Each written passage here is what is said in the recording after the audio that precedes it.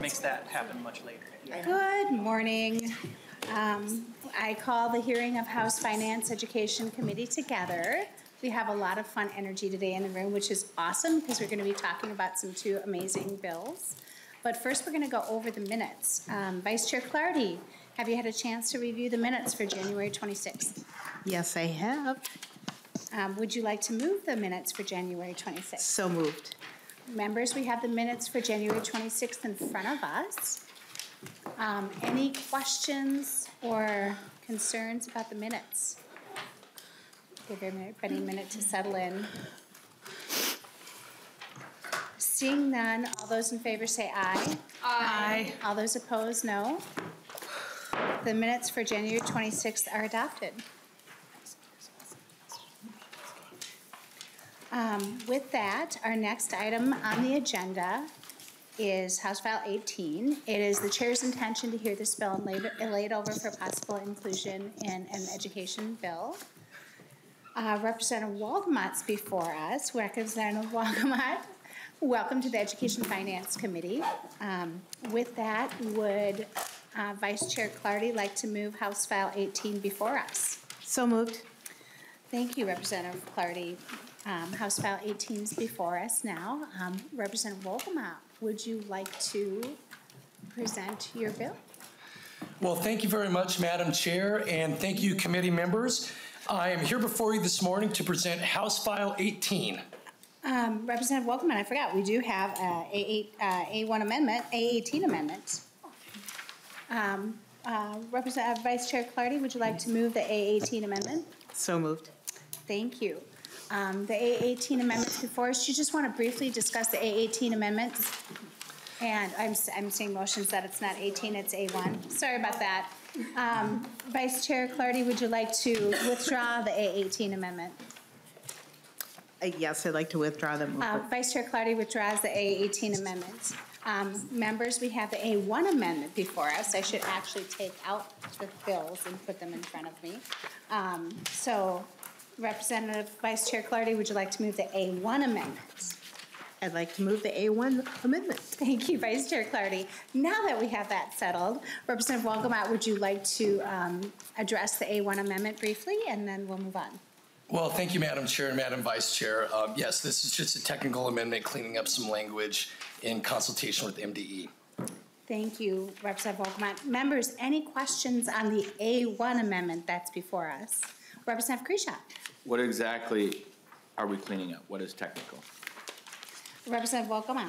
Thank you, Madam Chair. I would defer to House Research to further explain these technicalities.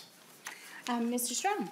Madam Chair, committee members, when the bill was first drafted, the goal was to ensure that it was the adjusted cross-subsidy that was being 100% funded, and a little bit of the language that was put in the initial draft, MDE thought added less clarity instead of more. So the amendment clears up the language, existing language in 125A76 does provide for that to be the adjusted cross-subsidy. So the language is technical in that it gets the bill aligned with the way the calculation is currently made.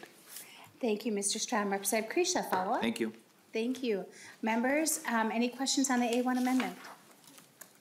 No further questions. All those in favor say aye. Aye. All those opposed, no. The A1 amendment's adopted. The bill's in the shape the author would like. Go ahead, Representative Wolgamott. Well, thank you, Madam Chair, and thank you, Madam Vice Chair, and thank you, committee members. I'm here before you this morning to present House File 18, which is a bill to fully fund Minnesota's special education cross-subsidy.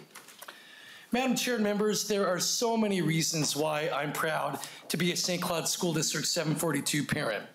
One of those reasons is that we are a leader in our region and in our state in providing special education services to students with special needs. I'm proud of our school district for the opportunities they provide for our special education students. I'm proud of our special education educators who pour their hearts and souls into their jobs. And most importantly, Madam Chair, I'm so proud of our special education students and their families and the joy that they bring to our schools and the opportunities that they bring to our communities. I'm proud that our school districts provide special education services. It's the right thing to do, but also, Madam Chair, Minnesota requires that school districts provide as special education services. Again, I want to emphasize this is the right thing to do. These services are critical to our students with special needs to help them reach their fullest potential. But unfortunately, Madam Chair and members, Minnesota has never fully funded this mandate. And this is a real problem for our students and for our state and for our workforce. This huge cross-subsidy affects all of us. Special education needs are rising rapidly, yet the funding shortfall keeps on growing. We're seeing students that have increased needs, which again, I'm proud that our school district is there to fulfill those needs. But because of those increased needs, it's led to greater expenses.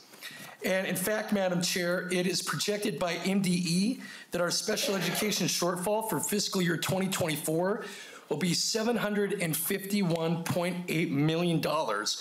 And by fiscal year 2027, it's projected to be $984.8 million. And in my school district, the adjusted net cross subsidy was over $10.8 million for fiscal year 2021. And for those members who are curious about what the shortfall will be in your district, we can get you those numbers in a handout, but it affects every school district. Now, there's no signs allowed in committee, but I do have a sign over in the corner that you can look at after committee that shows, every red dot shows which school districts in our state have the special education cross-subsidy shortfall. Spoiler alert, it's all of them. So go and check and you'll see school district that you represent there on that chart that you can't look at until after committee, so we follow the rules. And unfortunately, Madam Chair, to make up for the difference in shortfalls, our schools are forced to use general classroom funds to subsidize special education expenses. Again, that's what's referred to as a special education cross-subsidy. So really, Madam Chair, we're kind of robbing Peter to pay Paul and pitting students against each other for funding. This is not the right way to do this. We need to do better as a state, and all of our students deserve to have their education fully funded. So, Madam Chair and members, that's why I'm here to present House File 18, which will fully fund the special education cross-subsidy. As you can see, the bill itself is pretty straightforward. On line 1.2, the bill funds the special education cross-subsidy for 100% of fiscal year 2024 and later. So instead of passing 94% of the buck onto our school districts, we're going to step up, we're going to put our money where our mandates are, and we're going to fund 100% of the special education cross-subsidy. Now, Madam Chair and members, I know what you might be thinking by taking a look at this fiscal note, that $1.6 billion for the 24-25 biennium and $1.9 billion for the 26-27 biennium is pretty expensive. And to that I say, you're right, it is expensive. Just ask our school districts who are being forced to take on these costs that we're mandating on them. Just ask the teachers and students who are missing out on opportunities because we're not funding these expensive mandates. Minnesotans are going to pay for this one way or another. We're either paying for it by denying our children opportunities, or our school districts are forced to pay for it by shifting the burden of these costs onto their local taxpayers, onto seniors, onto people who are living in our homes and our neighborhoods. So again, Madam Chair and members, this is not the right way to fund our education system. This is not the right way to make sure our students have the opportunity that they need to succeed. That's why I'm putting this bill forward. That's why I'm asking for your consideration to fully fund our special education cross-subsidy. And with that, Madam Chair, I do have some testifiers from throughout the state, and we then will look forward to answering any questions that you or the members of your committee might have about House File 18. Thank you, Representative Wolgamott. Representative Bennett, I saw your hand go up. Can you wait until after the testifiers? I can, Madam Chair. I do have to leave for a meeting briefly at 11, but hopefully. Great, thank you. Representative Wolgamott will bring up the testifiers. First, I have Paul Farron, and then on deck is Rachel Cox. Paul Farron's going to go over the bill and has a little bit more time, and then after that, we're going to go to 2 minutes per testifiers. Paul Farron is remote. Go ahead and state your name for the record and proceed. Hi, thank you, Chair Dabney, Chair Yoakum. My name is Paul Farron. I'm the Special Education Funding and Data Supervisor here at the Minnesota Department of Education. I don't know what got sent from yesterday. This kind of came up about last minute. I believe I provided a spreadsheet that did based on the November forecast that would have had 2015 through 2027 November forecasted special education cross subsidy at the statewide level. Let's see if I can share my. Yes, yeah, Mr. Farron, we do have your spreadsheet, so don't worry about sharing your screen, that's fine, unless you want to. I guess. If you have slides, go ahead. Sure, slides, we'll go that route. All right, we'll pop this here, minimize this. Wasn't expecting to be able to share a screen. It's amazing now. The joys of being able to still do remote testimony. Thank you so much. Yes, yeah, and thank you for allowing. So I guess for my first slide, this is a summary of the November 2022 forecast file showing the trends in spending versus revenue. So this is a total in all special education, so not just state, but also federal. Granted, like there's kind of the caveat with federal of since the money is always expected that whatever schools are taking in, they are spending back out. So in a typical year, it's now for fiscal year 23, $219 million is how much money we're getting from the federal government. It's basically just assuming that the money that comes into the state on the revenue side is also the same money that the schools are just spending dollar for dollar out. While they might move money around from one year to the next, since the money does fully get spent in the years, it kind of flows through normally. And so, but it does show the total expenditures and then total revenues just offsetting the two.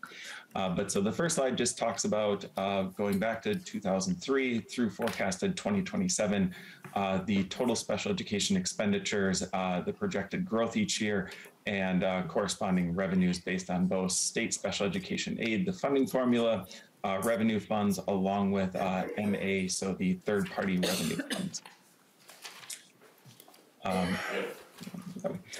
Then my next slide deals also with the cross subsidy. The next two kind of in a way get a little confusing in the fact that the numbers are both less than 1,000, but the first one is referencing the total special education cross subsidy. So those numbers are actually in the millions. So when you're seeing that 827, it's $827 million is the projected cross subsidy out in 2025. Just kind of quick little caveat for this. And then we adjust for inflation going back for 2027, going all the way back to 2003. Basically, the blue line is just the representation of the previous screen, the difference between the total cost and total revenues. And, again, is in the, hundreds of millions of dollars. And then last up is where we get into the, what I think most schools always, we see the cross subsidy as it is this cross subsidy per adjusted membership. And so it's kind of just how much money for every kid that your school district is serving on a statewide average, how much of the general education dollars are being used to fund the unreimbursed cost of special education. 2021 was our low year in recent years. Much of that is to do with how our special education formula is funded. You also notice on the spreadsheet type thing that was also provided, that being like the low year for the cross subsidy. But that's because, again, aid is based on prior year expenditures. And so 2020, we saw regular normal expenditures for, 80% of the school year. And even then at the very start of the pandemic, 2020, most schools just kind of remained staff on file to ride out the rest of the year. 2021, on the other hand, because so many schools were remote, distant learning, transportation saw a very large decrease, as you can see on that spreadsheet, along with we didn't see quite the growth in what would be normal staffing levels, as many schools over the year generally lose paraprofessionals the most to just normal attrition, and we're unable to always backfill those positions. And so we saw just a less of an increase in the programmatic side of special education. And so because 22 aid is based off of, or 21 aid is based off of 20 costs, it therefore makes 21 look like, oh, our cross subsidy actually took a large decrease that year. but then immediately it bounces back in fiscal year 22 because now 22 is based on that lower spending of 21. And so now we have this large gap already between transportation and also just larger gap as schools are able to start backfilling some of those lost positions as workers are gradually coming back to the workforce. Those are the 3 slides I have specifically for this, and then also here to answer and help with any questions whatsoever. Thank you, Mr. Farron, and thank you for the compliment. Calling me Chair Dabney just shows you how long that we've been working on this problem. Next up, we have Rochelle Cox, and then on deck, we'll have Kathy Nathan. Please state your name for the record and proceed. Madam Chair, committee members, my name is Rochelle Cox. I'm the interim superintendent of Minneapolis Public Schools. Before that, I have been in special education for over 30 years, serving as a teacher to executive director of special education for Minneapolis Public Schools. Thank you, Representative Wolgamott, for authoring House File 18. This is an important bill for districts across our state, but most importantly, this bill is for our students and our families. All students were impacted by the pandemic, but our students receiving special education services were disproportionately impacted. The bonds that our teachers and our support staffs makes with students are a critical component to effective teaching, and that is even more important for our students receiving special education services. While our school staff made heroic efforts to connect with and support our students, those personal connections were often lost in distance learning. We see the impacts in our student data. While students receiving special education services in Minneapolis Public Schools remain stable on our assessments, we can continue to be concerned about their lack of growth. We also have concerns about skills not measured by assessments, skills like social skills, daily living skills, and regulating their emotions. When Minneapolis Public Schools first reopened, we prioritized students receiving special education services first. Our students and our families were eager to get back in-person learning. It was great getting students back in schools, but staffing shortages have hampered our ability to meet the needs of each and every student.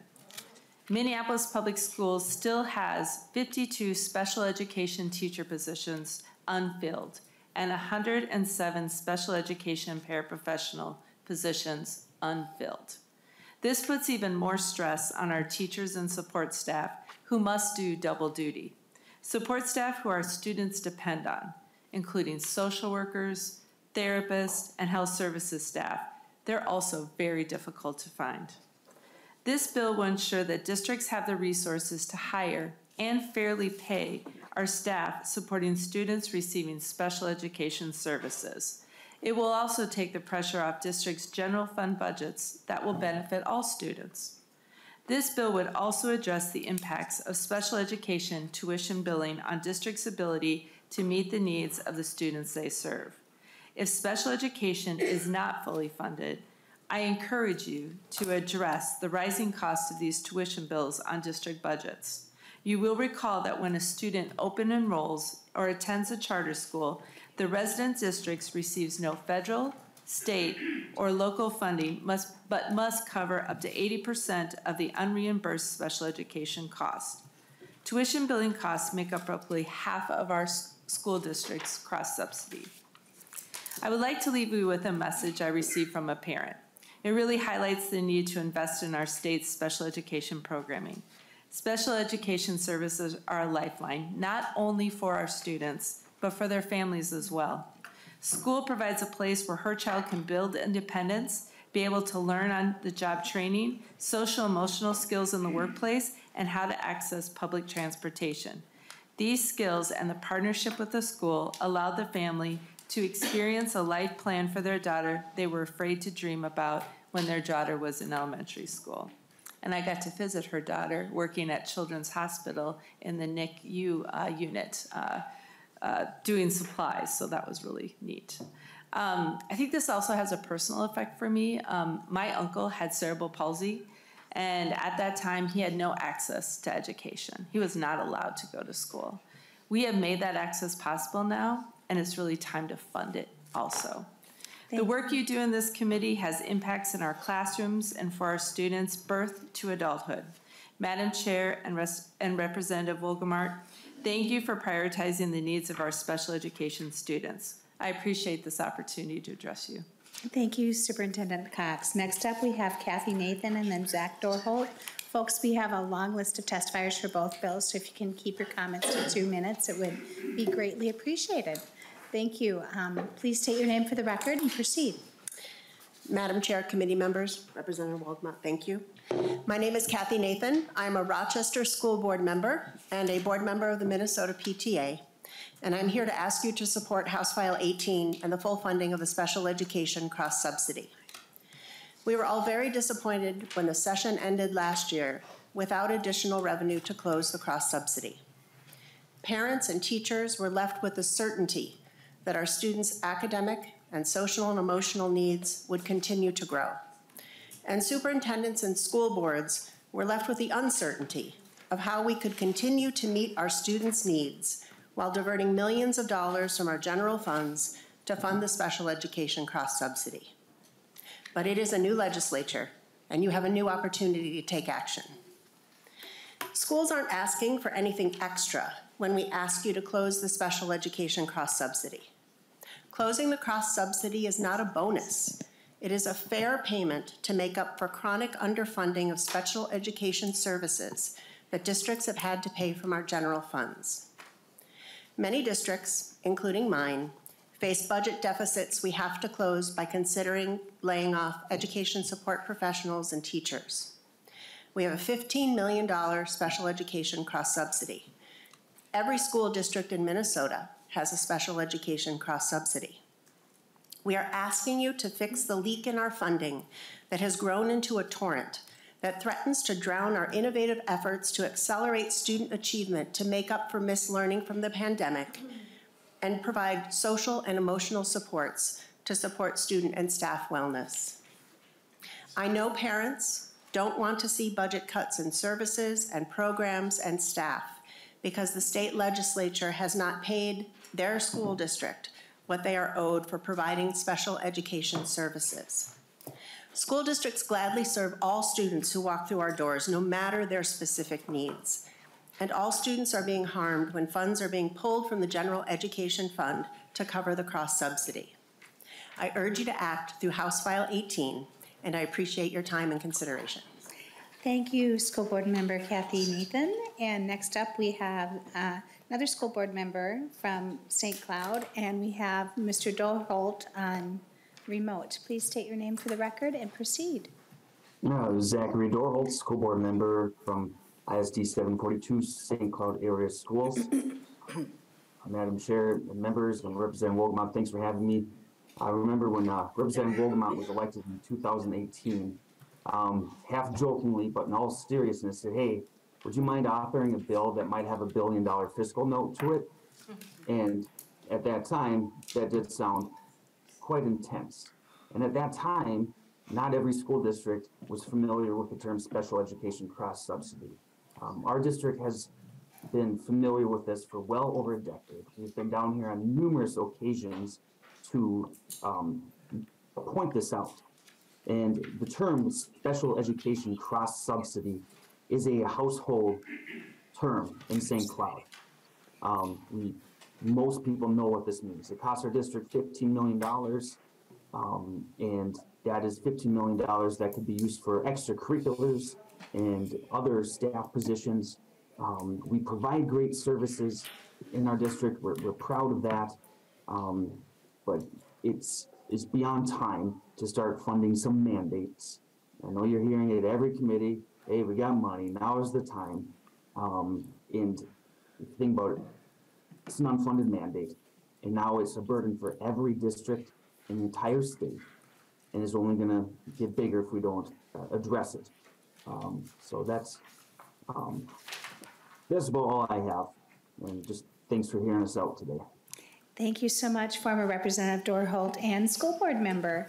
Next up, we have John Morstad, and then finally Maren Halden. Mr.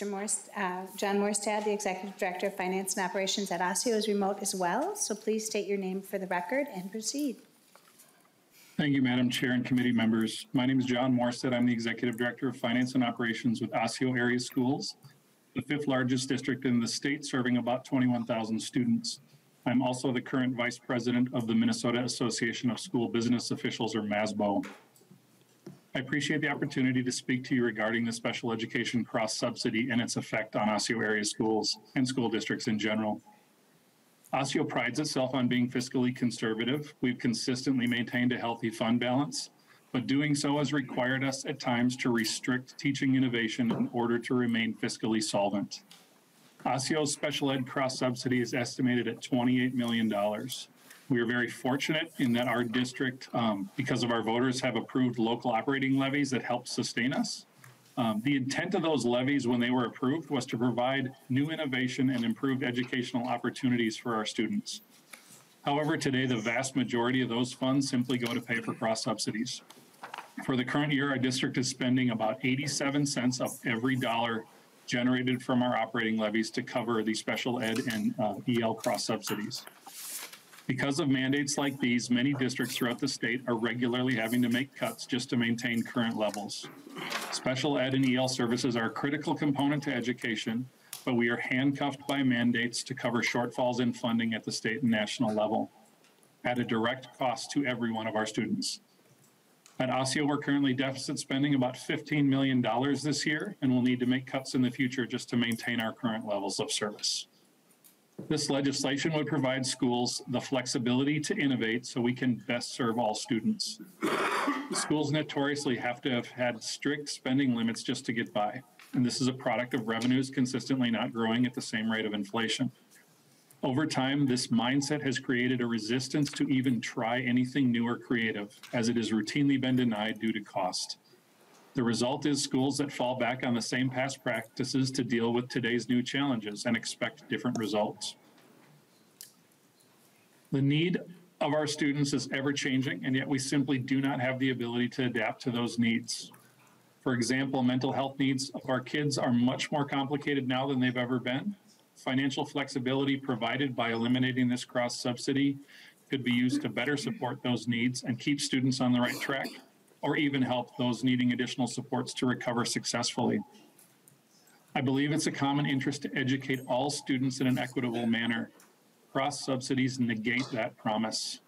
Not all districts have the same cross subsidy amount, as the nature of each student attending any given district comes with different costs. Therefore, the impact on general education is variable for every single district.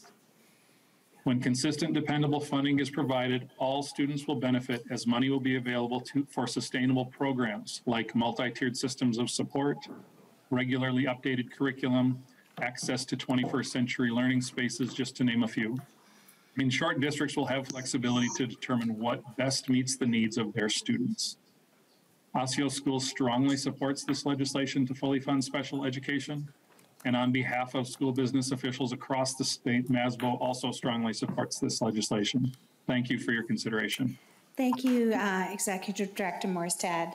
Finally, we have Maren Holden. Please come on up and state your name for the record and proceed.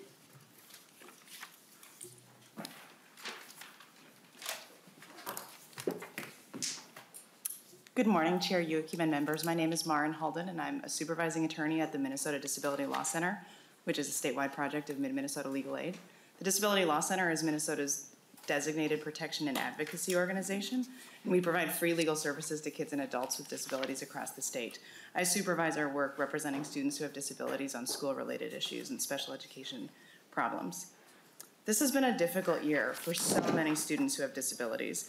And there is a recurring theme throughout many of the challenging cases that come through our door: staffing shortages. When schools can't staff to fill positions, this leaves students not only getting the services that they need, but often in very difficult situations at school. Without a paraprofessional as outlined in their IEP, some students are struggling with staying in the classroom at all, or ending up in really unsafe situations, dealing with repeated suspensions or expulsions, and some are even finding school too overwhelming without adequate staffing to make it there. And some students are missing out on key final years of services as they transition to adulthood.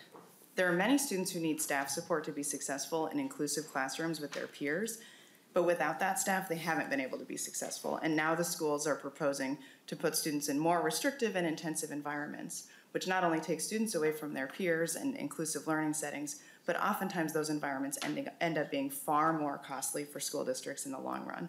The longer students go missing out on needed services, the further behind they get and the more work their teams and their staff need to do to help them get caught up. I can attest to the importance of staffing from my own kid's experience, who just started kindergarten at a Minneapolis public school, and he has a nearly full-time paraprofessional in his IEP, which thankfully, miraculously, they've been able to staff. And he has had an amazing year where he spends almost all day in his classroom with 30 kids, even though he's super sensitive to noise. And not only is this great for him and setting him up for success for the rest of his K-12 experience, but his peers love him. He gets invited to birthday parties, play dates, and these kids are now learning how to communicate with someone who mostly uses signs and a speech device. Inclusion really benefits all of our students. But I know there are so many who are not having the experience like my son, and what can be done?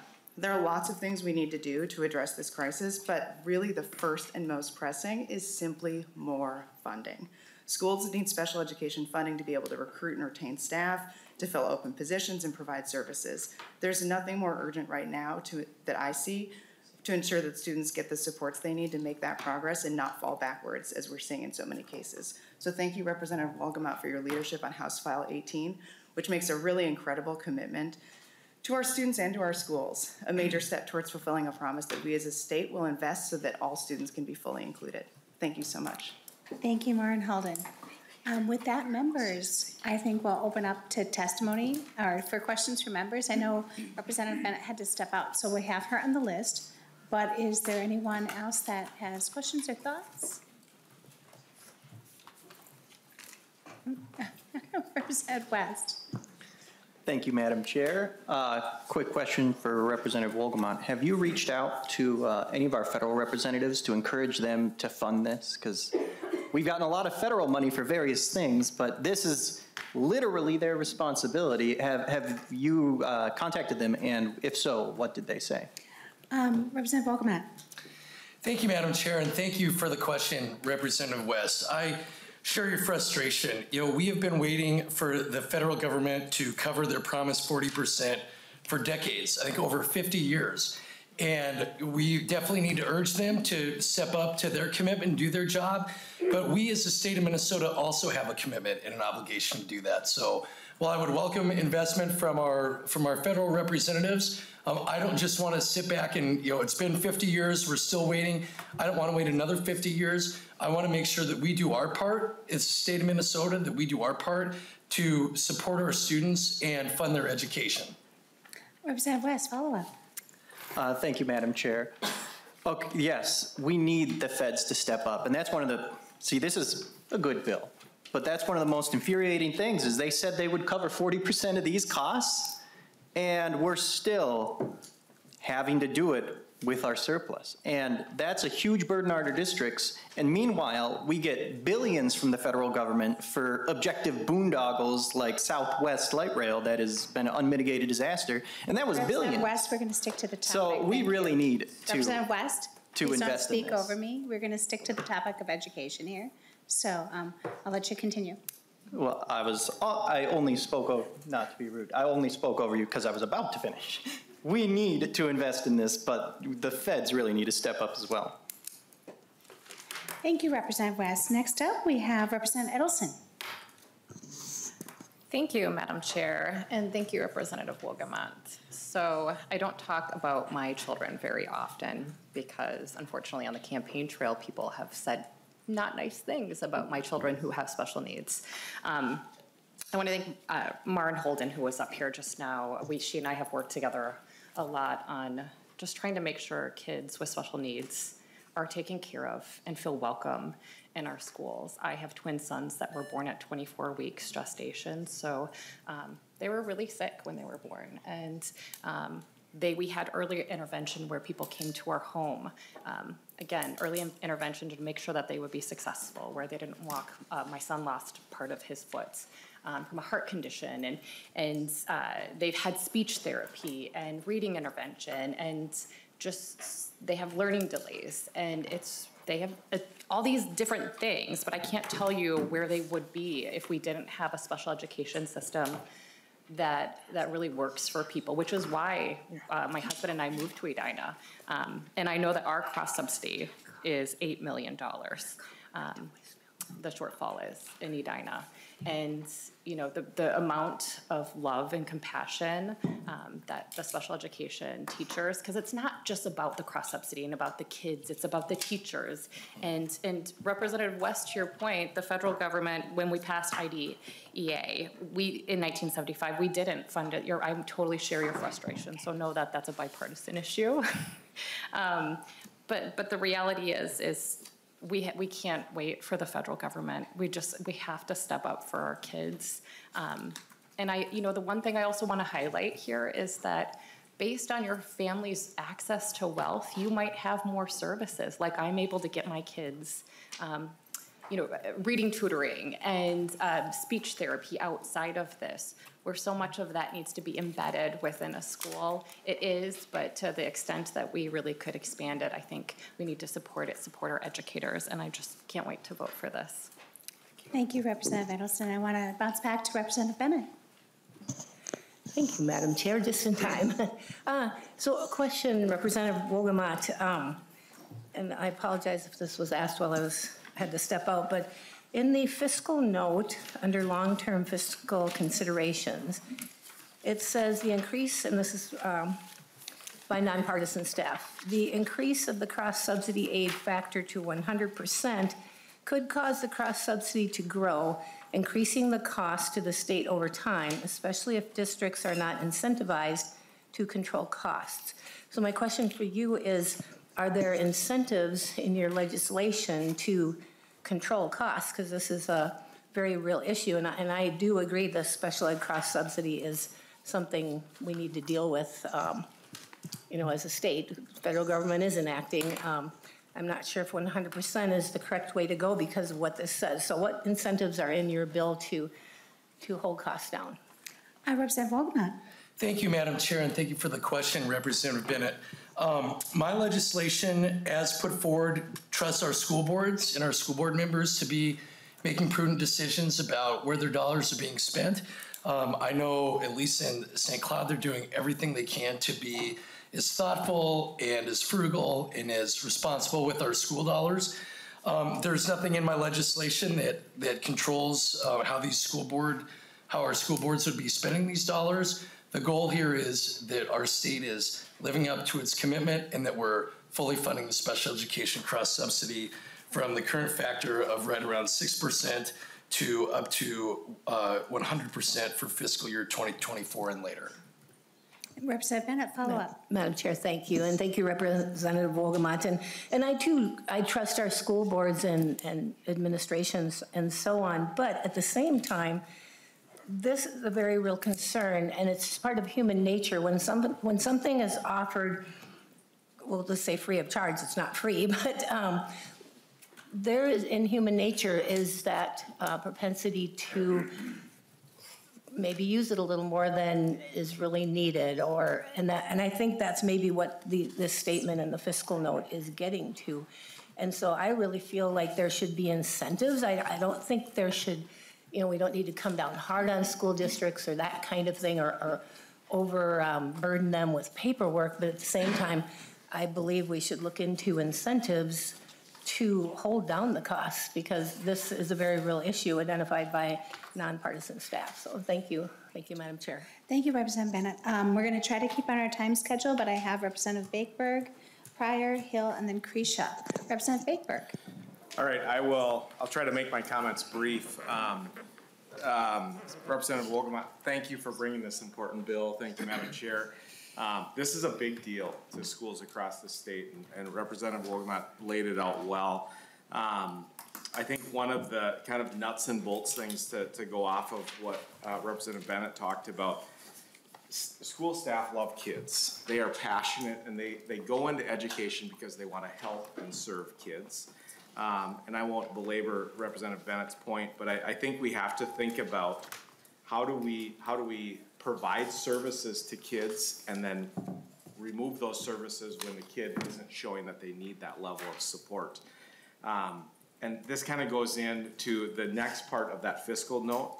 And it says, because the formula for special education cross-subsidy aid relies on prior year spending, any one-time drop in spending could lead to a future maintenance of effort support of the state. So, so that long-term fiscal considerations, what that translates to on the local level, when we're making staffing decisions, our special ed director looks at what are the special ed needs across the district, and then we staff accordingly. Right now, it is very difficult to reduce staff because of maintenance of effort. We have to show, is there anything, Representative Wolgamott, to address maintenance of effort in the bill? Representative Wolgamott. Thank you, Madam Chair, and thank you for the question, Representative.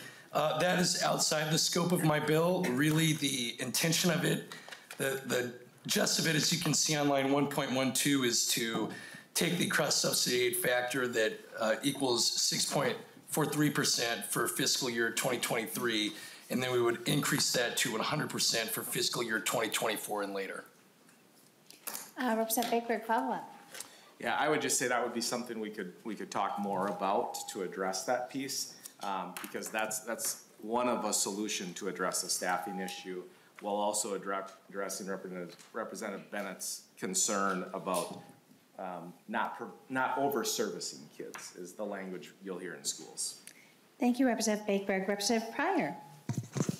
Thank you, Madam Chair, and thank you, Representative Wolgamott, for bringing this bill to us, and also for your great presentation and your speakers that you brought. And we're very glad that they could join us again to talk about this important issue.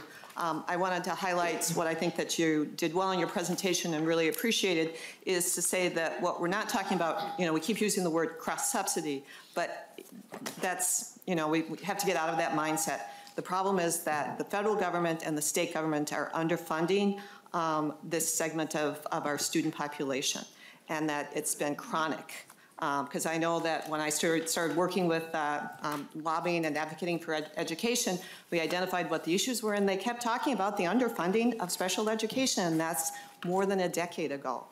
And so it's been persistent over this year, and now we know that you can call it a surplus, but really what it's reflecting is the fact that there are investments that we're not making in our students. And to echo what Representative Edelson said, when you know a child that receives one of these services, and you know when they receive it in a timely manner, it is life-changing.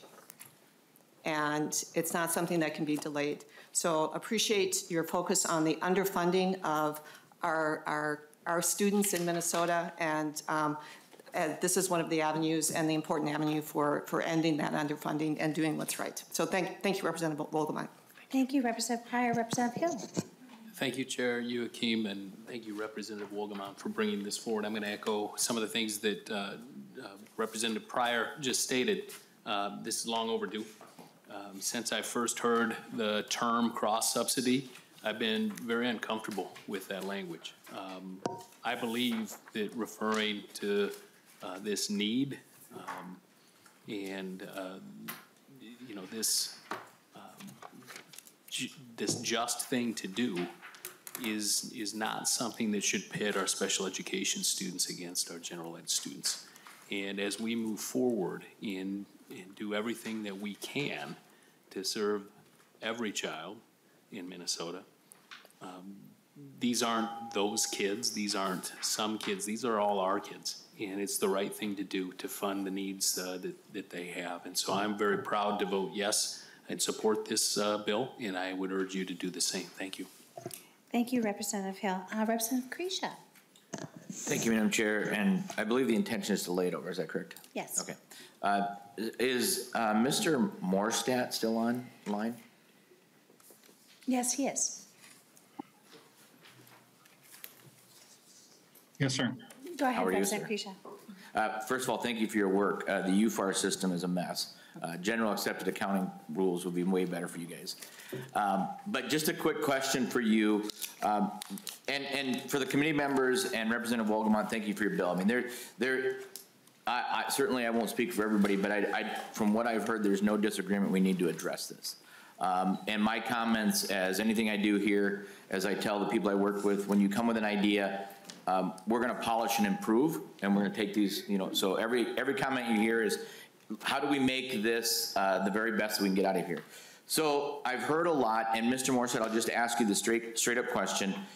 Since the deficit and the underfunding of special ed, those dollars come out of the general fund, would you prefer that if we had no disagreement on the dollar amount, that money would come into the general fund and that you would address that, or would you like it to go the other way around, which is dropping in the categorical? Mr. Morissette. Thank you, Madam Chair. Certainly, and thank you for the question. The general fund just keeps money as flexible to school districts as possible. So it is always easier for us to manage that particular pot of money than adding another complication. A lot of the categorical funds, obviously there's restrictions to them and things we can and can't do. Where I guess today I look at it and say that we're using general fund dollars to cover a categorical today. It would be nicer to receive those back as general fund dollars. So we're free to use them wherever possible. So one of the examples I gave was, yes, we could use it for programming in a classroom, but we could also use it for a capital project or for, say, 21st century learning with furniture improvements in buildings. The general fund would allow that. If that goes into categorical, most likely we would be allowed one or the other.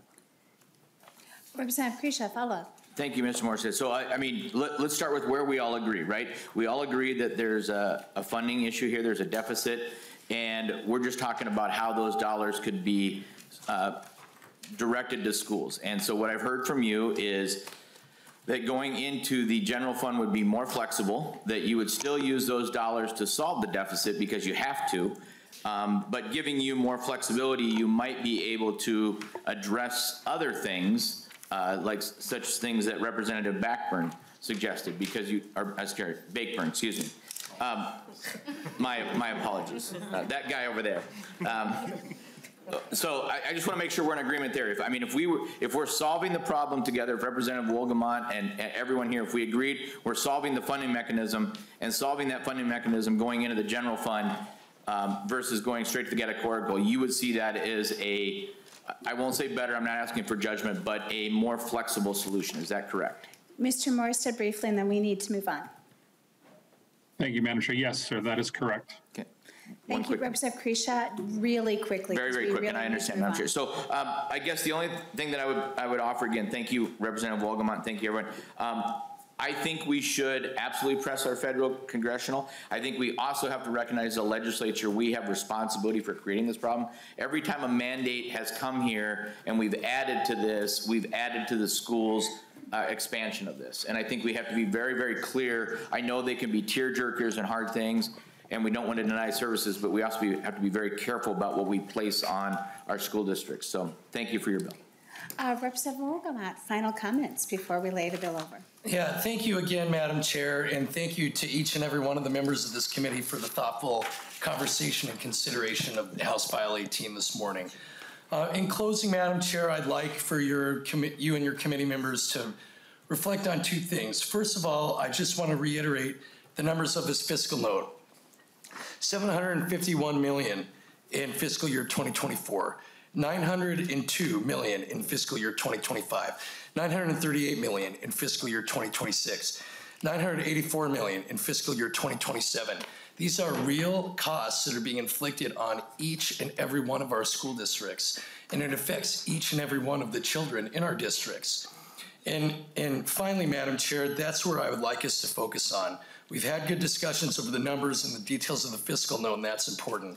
But please reflect on what it would mean for each of the kids that are in all of our districts, what it would mean for their daily lives in their schools.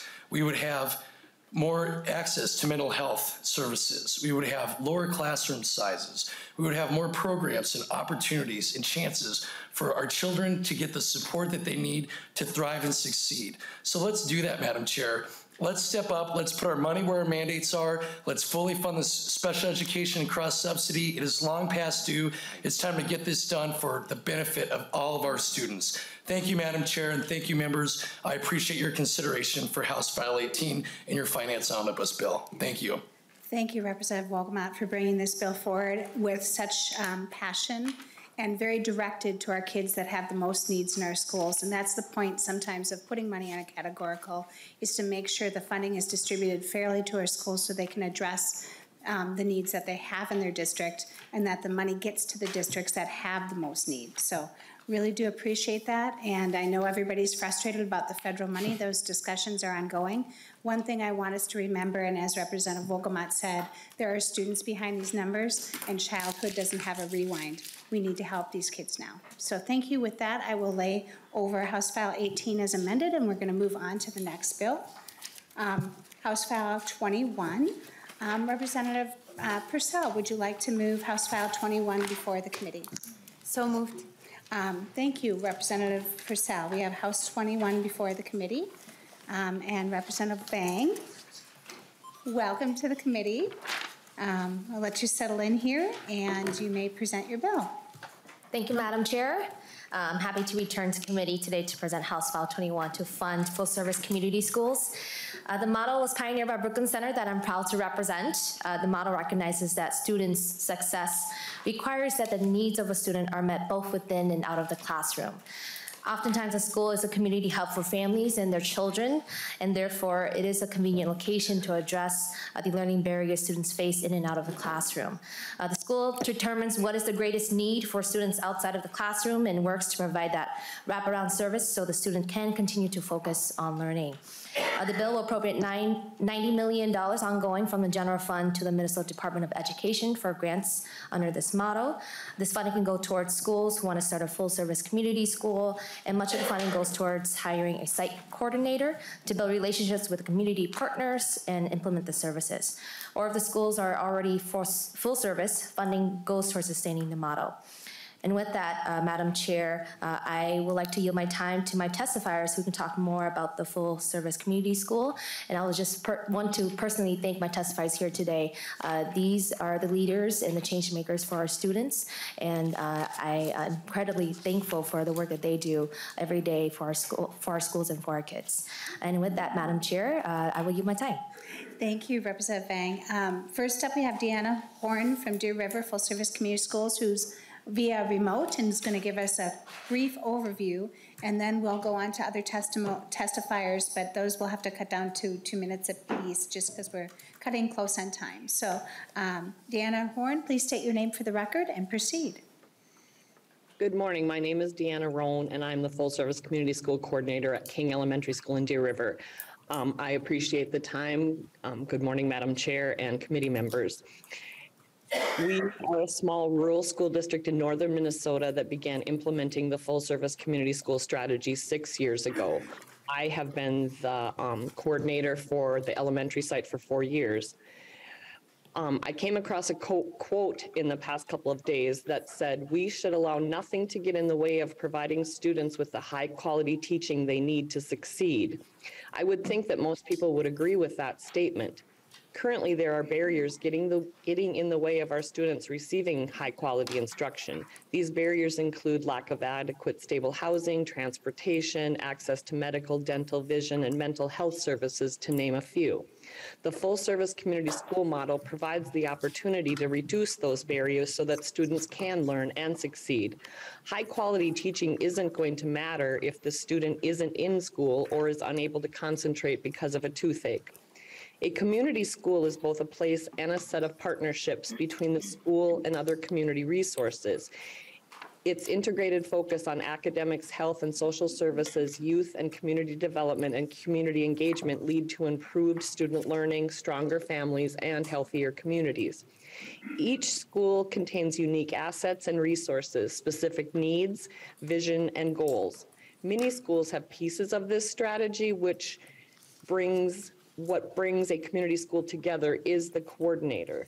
The coordinator creates, strengthens, and maintains the bridge between the school and the community. Community school coordinators facilitate and provide leadership for the collaborative process and development of a continuum of services for children, families, and community members.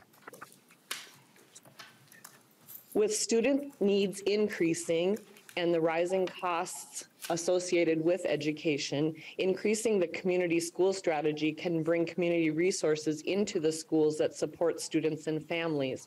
The estimated return on investment for a community school is $7 for every dollar invested.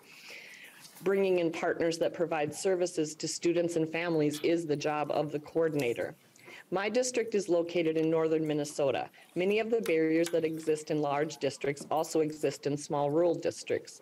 This model works because it isn't a one-size-fits-all. The needs of the students and families are identified, and then the coordinator looks for partnerships that can assist in meeting the identified needs.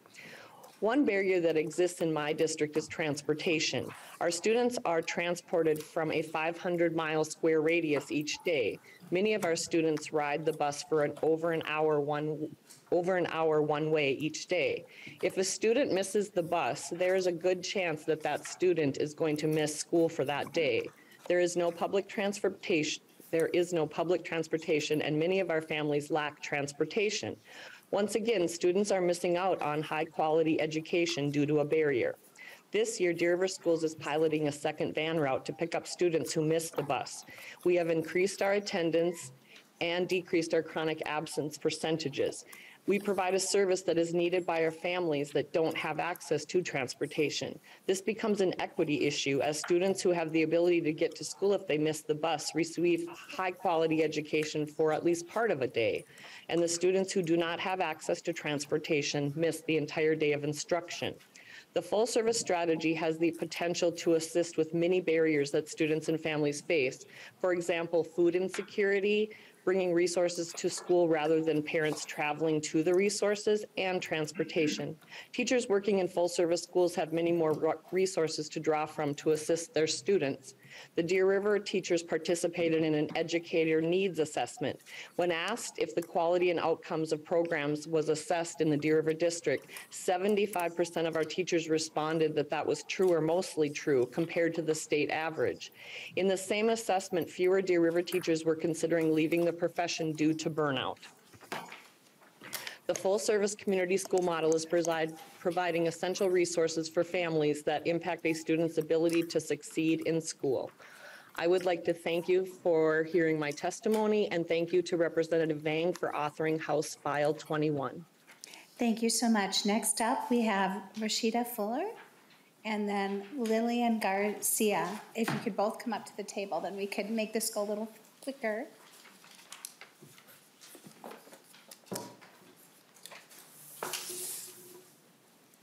I'll have Rashida Fuller go first. Please state your name for the record and proceed. Hello, I'm Rashida Fuller. I am the Full Service Community School Coordinator at Excel Academy. We are transforming into a community school. Part of a community school strategy is to have a community school leadership team. This team drives the mission and the vision, helps us create and analyze the needs assessment data, and creates a community plan based on data from the needs assessment, and implements our community plan within our school. Our leadership team has parents, staff members, students, and community partners. The community school strategy is powerful in transforming. It allows parents and students to be a part of the planning and the implementing process. This strategy not only allows parents and students to voice what they need to be successful in their school community, they get to see it implemented. This interaction between our students and our parents is transforming our school community, and it's made possible by the funding we receive. House File 21 would ensure that hundreds of schools undergo this transformative process. Thank you. Thank you, Coordinator Fuller. Next up, we have Lillian Garcia.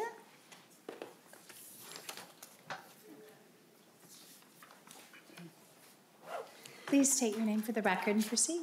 Liliana Garcia.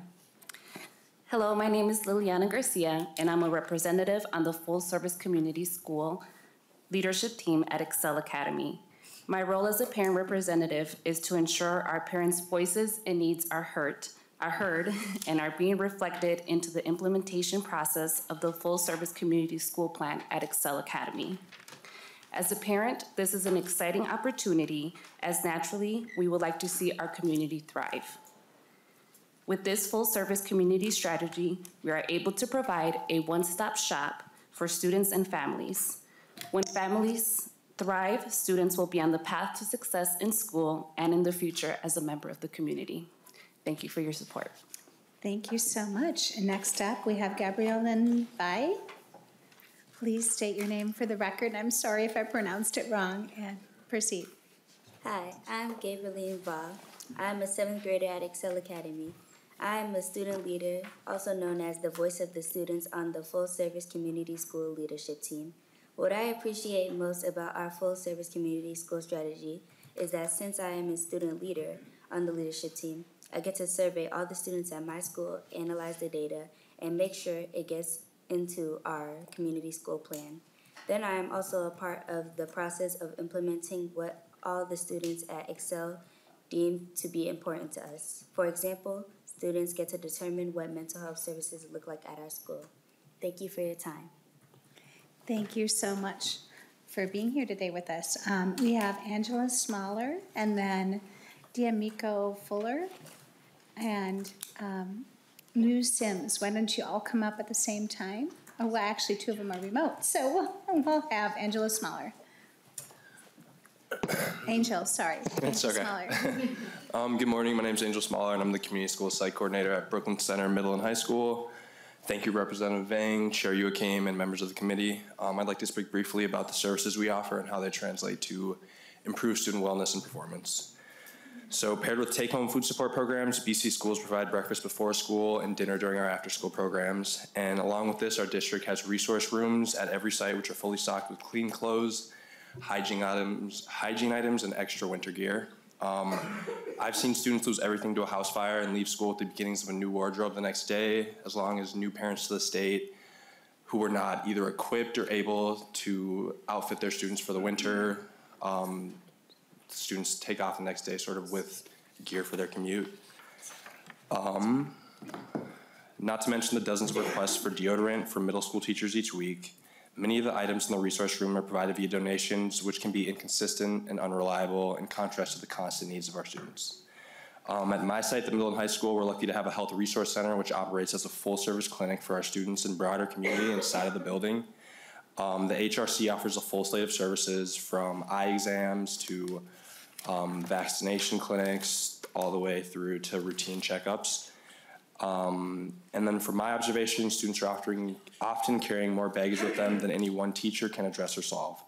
The partnerships we have as a district provide students with more opportunities to open up about their mental health with trusted adults and responsive adults, and it takes some of the strain off of our teachers. From last December to this December, our percentage of habitually truant students has dropped from 30 to 12%. And along with this, suspensions have gone down by 45% over the course of the last year. However, our ability to expand this network and sustain this work depends on a more reliable funding stream, and a $90 million investment would help thousands of students throughout the state receive adjacent services. So thank you all for your time. Thank you, Coordinator Smaller.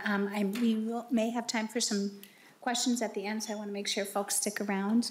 Next up, we have D'Amico Fuller from that's a remote testifier. Please state your name for the record and proceed.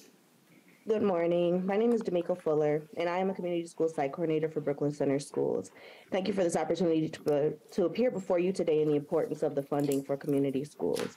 When serving our scholars, we quickly realized that no matter how amazing, understanding, or engaging our teachers are, none of it matters if a student comes to school hungry, cold from the lack of proper winter gear, or worried about being teased for not having clean clothes or proper items to allow them to maintain their hygiene. We often see students build relationships between staff, especially teachers, and families strengthen because of the resources we offer, and we demonstrate that we take a holistic approach and deeply care about the well-being of our community. Right now, we have dozens of families that have relationships with our family liaisons, linking them with resources and programs that meet their basic needs.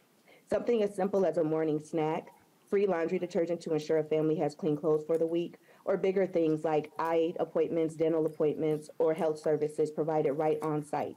Those things eliminate the potential barrier of a parent having to choose between having enough gas to get a student to school or just enough gas to get them to a doctor's appointment. They shouldn't have to choose. Both should be a priority, and our children need and deserve both. Following the killing of Dante Wright, as the stores were boarded up, and we opened up a distribution resource center. We distributed household and hygiene products, fresh food, diapers, and we served more than 1,800 individuals per day in a course of like 2 weeks. The Distribution Resource Center took about 100 volunteers to operate. These examples are precisely why it is critical that community schools are funded in communities like mine.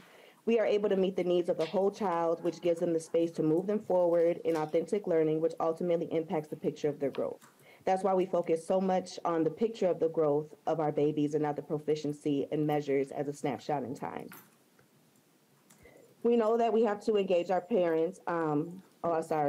It's required as our leadership, as the full service leadership group, it calls for 30% of representation from our parents. So we have a district advisory parent committee board, and it's an opportunity for our parents to advise on a high level of district practices and procedures. Parent and family engagement is a continual work in progress in the public school system. The full service community school model flips the script and creates robust family engagement in our school community, which engages families in the ways they want to be engaged. By providing our families with basic resources while giving them the voice at the table, we are able to build trust within our community. Building trust allows families to be more engaged and willing to share with us their needs, and especially the needs of their children. Funding full-service community schools will allow us to continue this work and also change the negative experiences communities of color have had in the education system. Thank you. Thank you, Coordinator Fuller, and for all your work on making sure our parents feel connected to the schools. Next up, we have Nuhu Sims, who's also remote. Please state your name for the record and proceed. Good morning. My name is Nuhu Sims. I'm the Director of Equity for Brooklyn Center Community Schools. First thing I'd like to say is that we stand on the 4 pillars of community schools. 1, integrated student supports. 2, expanded and enriched learning time and opportunities. 3, active family and community engagement. And 4, collaborative leadership and practices.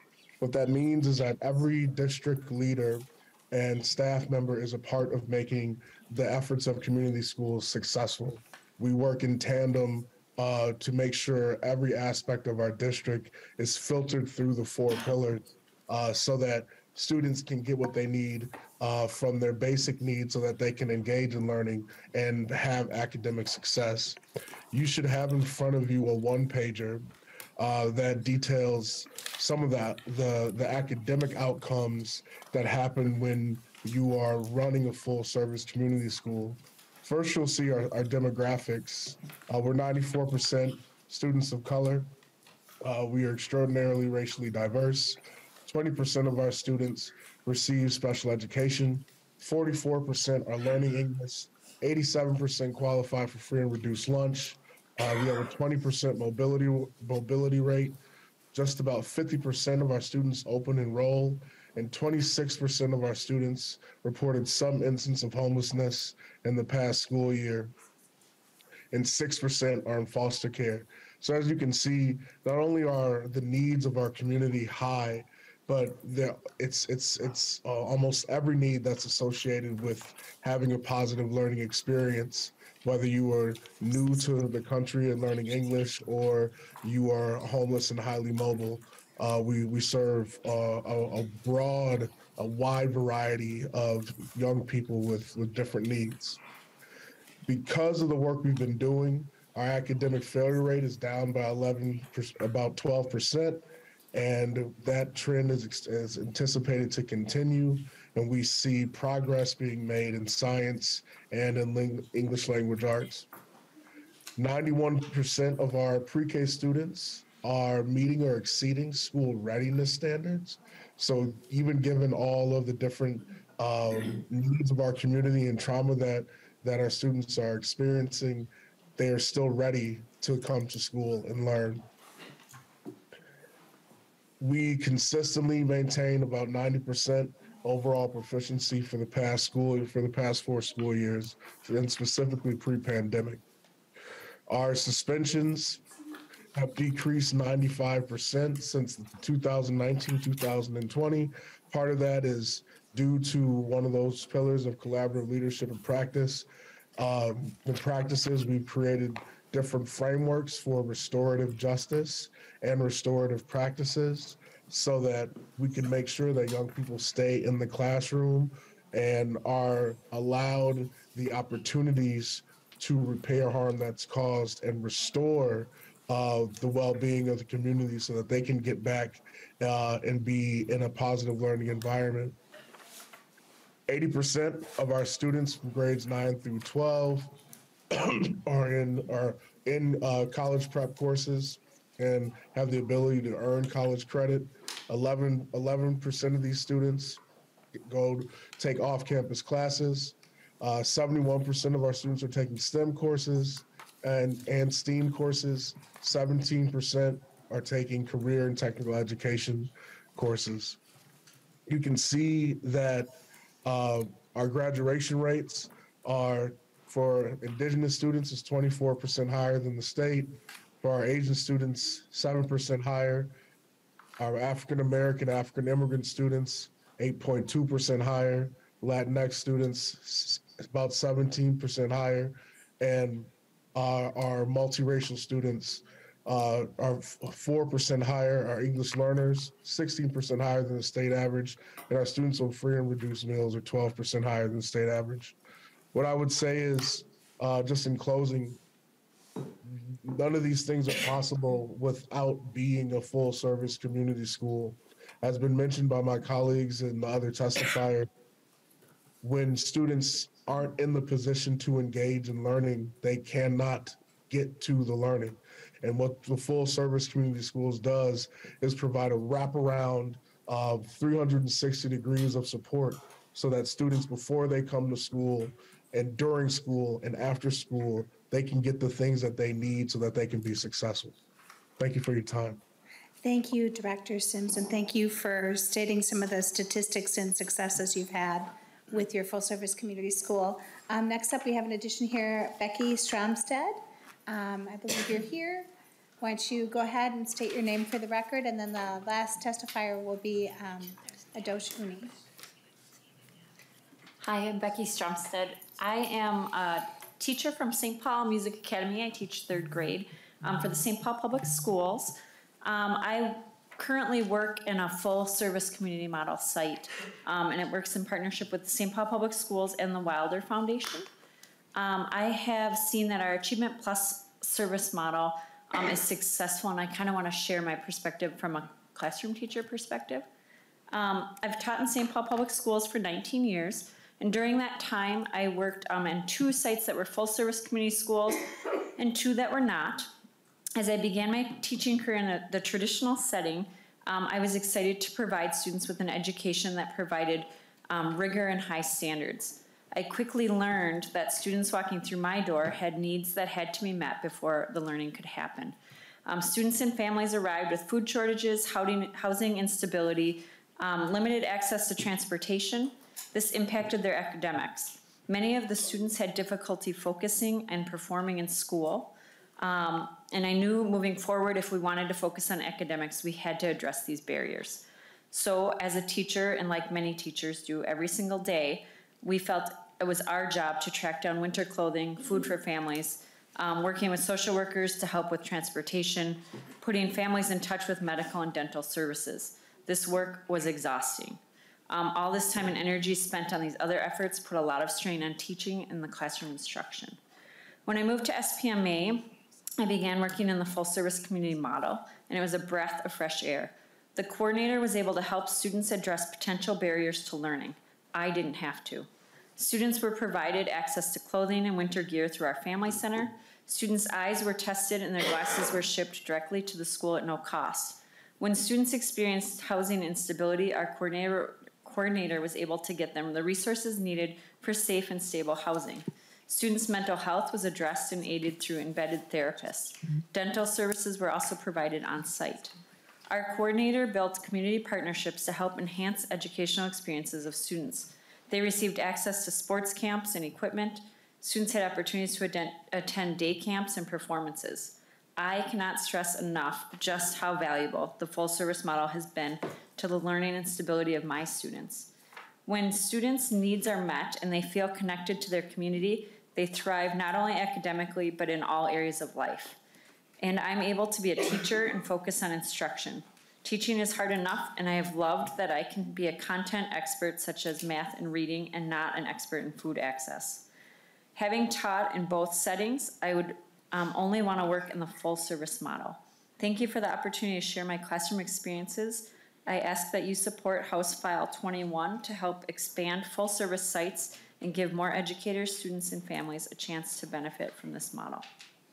Thank you for bringing your experience in working in both types of schools, and it's really helpful for us to hear that.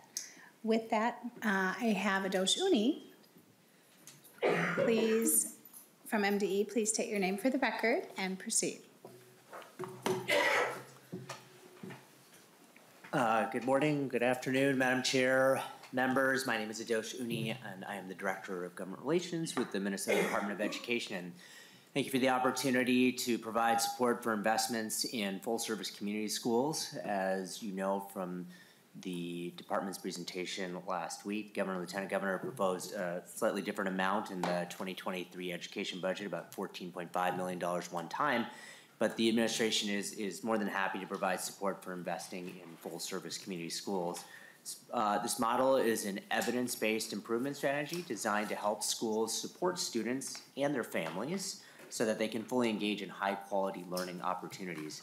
The community school model helps schools to actively build strong webs of support around the following four pillars: active family, student, and community engagement, collaborative leadership driven by continuous improvement, integrated student supports, and enriched learning opportunities. Just for a little context, historically, Minnesota's full-service community school grant program was established in 2015 to provide and establish the full-service community school model in school communities across Minnesota.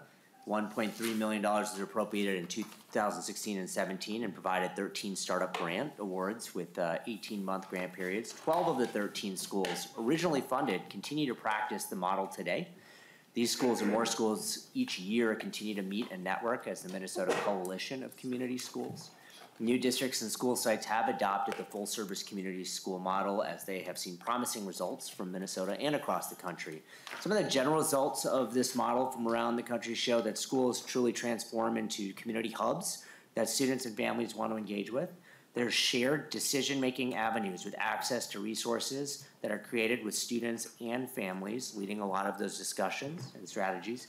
Students end up excelling academically, and there's enhanced local capacity for problem solving. More specifically, benefits include improved school climate, innovative and inclusive approaches to discipline, increased attendance, reduced chronic absenteeism, stability in enrollment and staffing, increased expectations around graduation, and career and college readiness.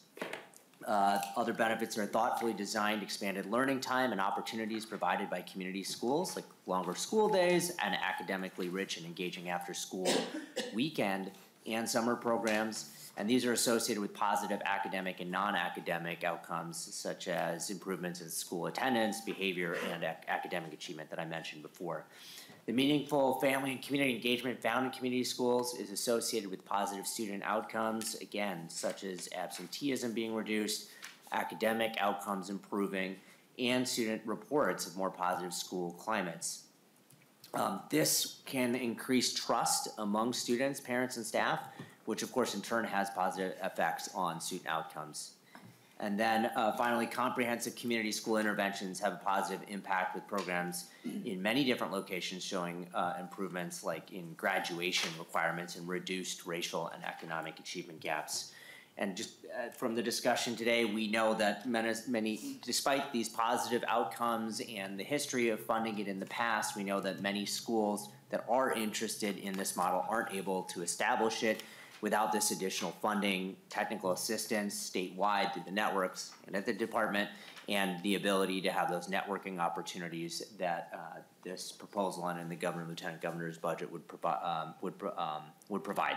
So this is a highly effective model, as mentioned. It has positive incomes in schools around the country and in Minnesota, and we're happy to provide support for this initiative. Thank you very much. Thank you, Mr. Uni.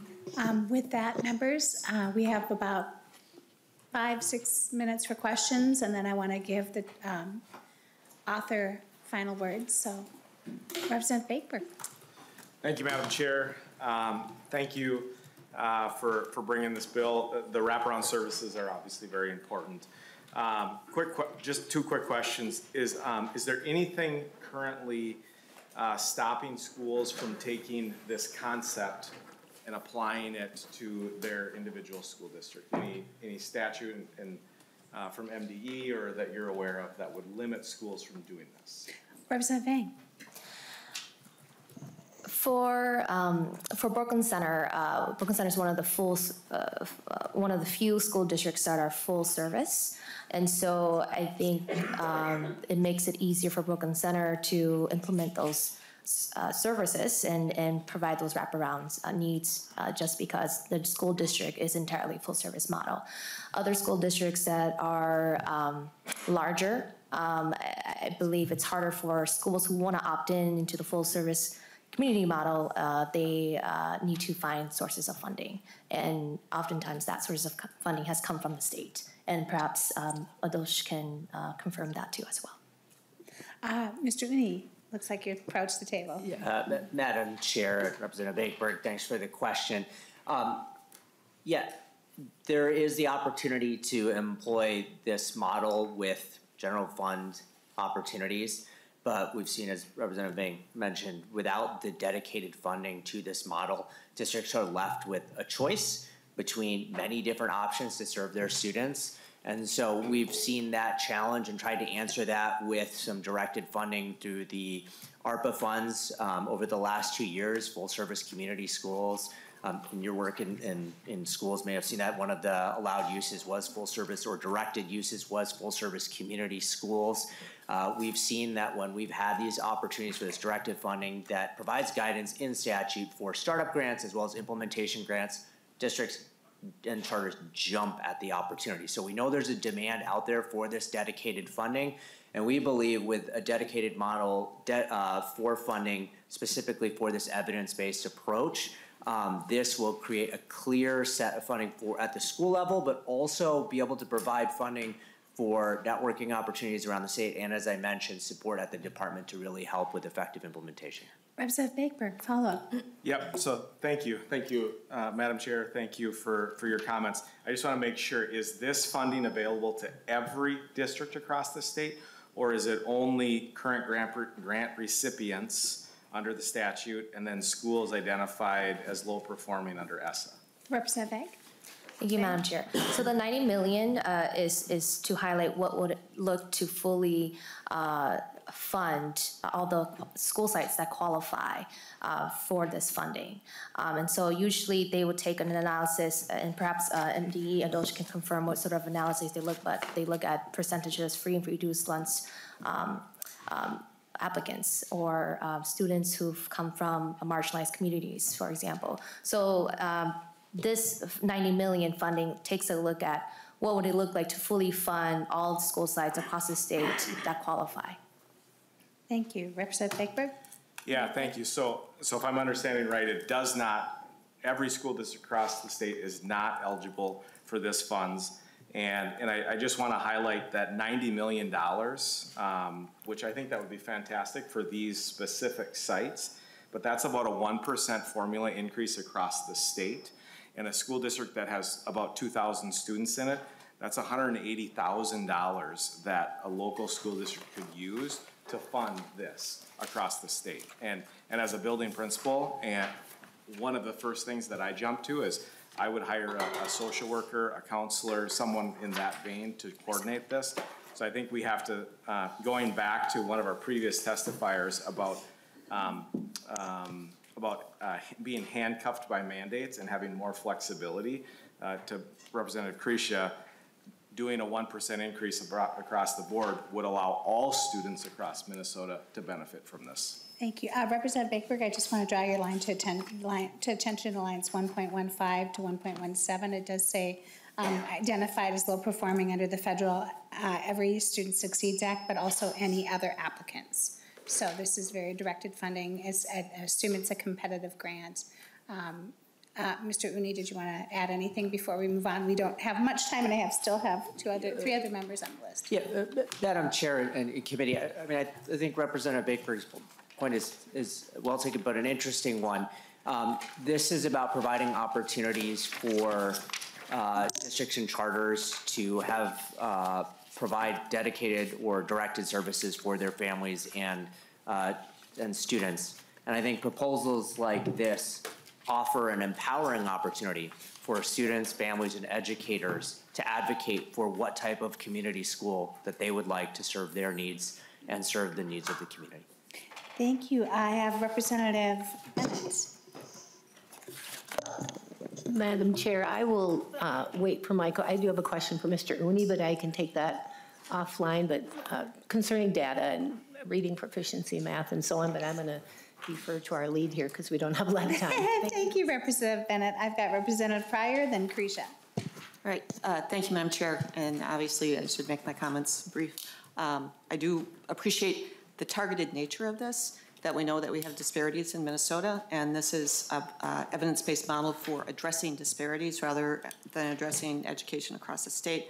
I was able to visit my school district that's part of the program with it, which is West Junior High. And what is amazing, I was there on a Monday morning. There's so much energy in that building, first thing on a Monday morning. But what was amazing is how this local control addressing highest needs, how quickly you can go from identifying a need, problem-solving solutions, and implementing them in the space of just a couple weeks.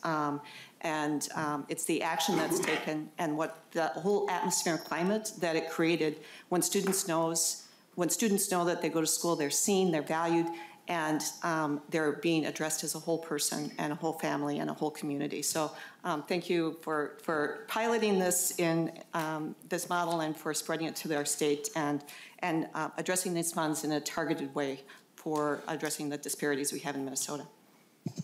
Thank you, Representative Pryor. Representative Krisha. Thank you, and I promise very brief. Thank you, Madam Chair. Representative Vang, I want to thank you personally. But I think that as a program, there's a lot we have to work through, and I think there's a lot of mechanisms. But what you've done here is you continue to bring issues, and we're a finance committee, and we'll talk about programs. But I just want to thank you because I know that what you really brought to this committee today, and I want to thank the young testifier and all the other ones, when you bring people here who are talking about the issues and they're already working on solving that, hopefully that becomes seeds that we can get other schools thinking about that and moving along. But you know, there will be lots that we have in front of this committee, but I just thought it was important to thank you for bringing the testifiers. Thank you for the issue, and I really do want to thank, I know the courage it takes to do at your age, and fantastic. Thank you, Representative Krisha. Representative Vang, final word. Well, I'll just keep this brief. This is a good bill. I want to thank the committee for your time and your questions, and most definitely thank you to the testifiers. You've all been inspirational to me especially, and hopefully to all of you. So thank you. Thank you, Representative Vang, and thank you so much for bringing this bill forward, and also thank you to the testifiers, especially our students and teachers and coordinators that are living this program and letting us know how well it works. So with that, members, I lay over House File 21 for further and possible inclusion in an education finance bill. Wanted to give folks a heads up. Tomorrow we're going to hear from Representative Herr about the ELL cross-subsidy, from Representative Berg for the mental health support staff. But I also want to give the committee a heads up for your calendars. So Tuesday night, we're going to be having an evening hearing starting at 6 o'clock, Tuesday the 7th. Thank you. With that, we're adjourned.